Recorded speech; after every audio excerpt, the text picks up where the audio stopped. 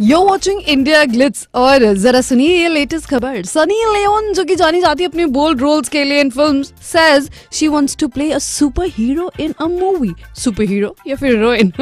The 34-year-old former adult star was asked by one of her fans on Twitter if she wanted to play a superwoman character. Sunny, which is your dream role in your career? Playing a superwoman's character? ये question था. To which the एक पहली Leela star replied, "Yes, I want to play a superhero."